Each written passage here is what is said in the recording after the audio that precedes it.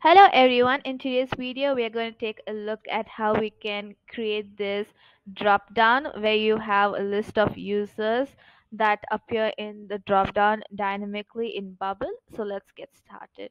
So heading over into the Bubble editor, I'm going right ahead and deleting the drop down so that we can start from scratch. So now over to the side panel under the input forms, we have a drop down option just like one we had previously. So I'm going to click on it once over to the page and just clicking on it once and it's right there.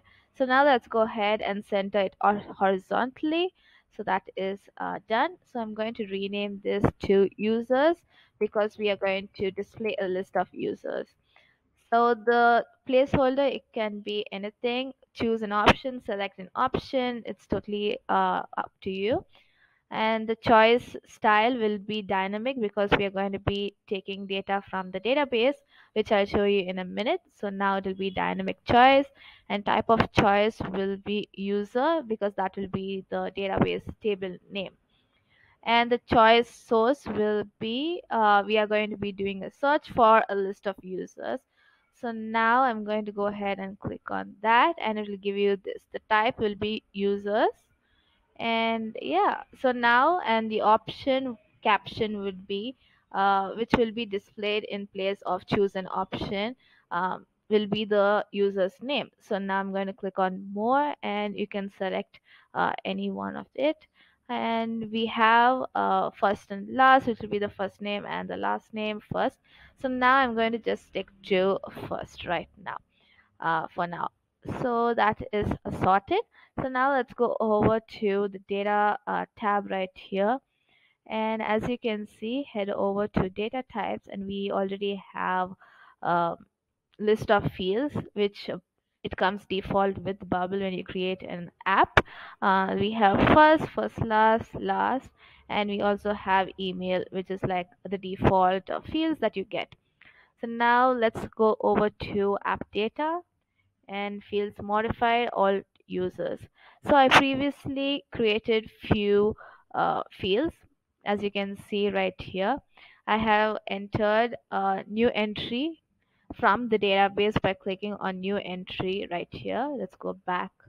So to create a new entry, you can simply click on new entry and all of the fields that we previously saw uh, is over here. So now let's go ahead and click on first and you can type in a name. So now I'm just going to do Rio and let's put in Dean. So now scrolling down, I'm going to just fill in the email section right here, which is Rio at uh,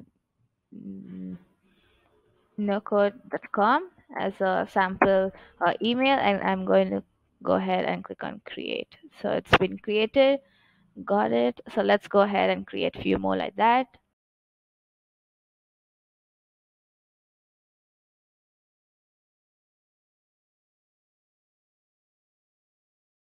So now we have a total of about five. We have five names, which is pretty good. So now let's go over to the design section right here and let's go ahead and preview it right now. So now it's refreshed. So I'm going to go ahead and click on this drop down and here you can see that all six of them are here. And as you can see, let's go over to data and you can see the number of entries right here. Like if you have a long list of entries and you don't know how many entries are here, you can just simply see here and to show you how many entries you have. So we have six and we have six here, which is pretty cool. So now you can just click on it and it will select it, and everything is from the database, which is pretty cool. So yeah, so I hope you learned something from this video and I will see you in the next one.